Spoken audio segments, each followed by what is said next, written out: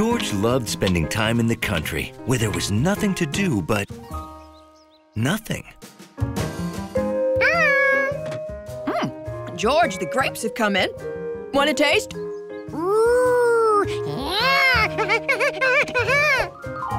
George was busy doing nothing, but he could always drop in for some grapes.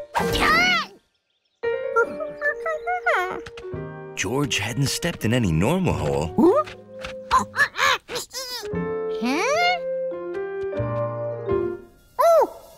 Somebody was living down there.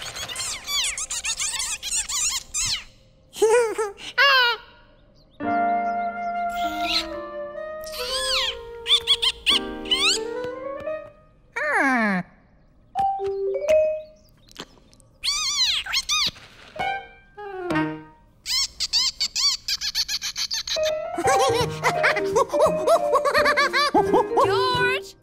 George!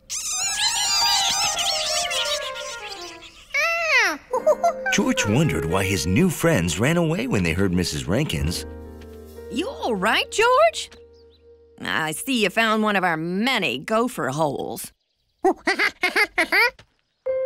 So those guys were gophers.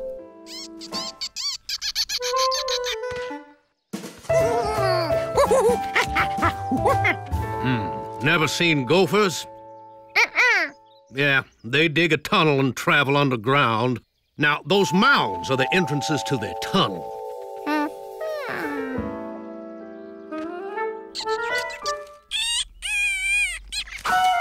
Oh, Gabby, grape-grabbing gophers grab my greatest grapes!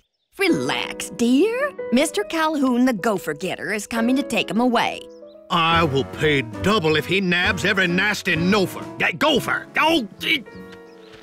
You have to excuse Mr. Renkins. Gopher's got his goat. Calhoun is here! Your gopher problems are over. No! That is the biggest gopher I ever saw! Oh, this is George. He's our next-door monkey.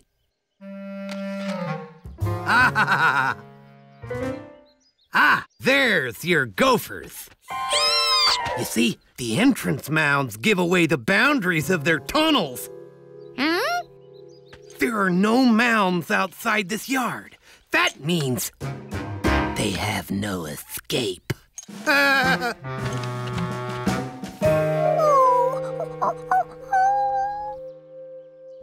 By the time they realize they need a new tunnel, I'll have caught them all.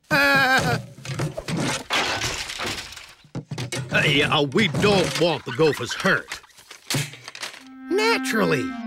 I catch the little sweeties and take them to a new, happier home, far, far away. George felt it was only fair to warn the gophers.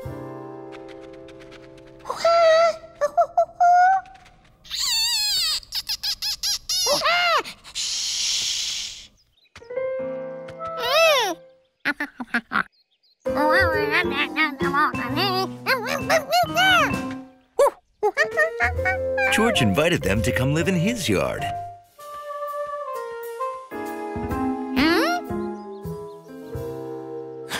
Of course, gophers travel by tunnel.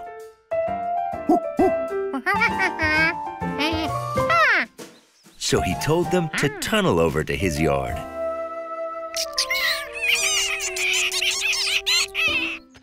But gophers don't speak monkey. So he decided to dig the tunnel for them.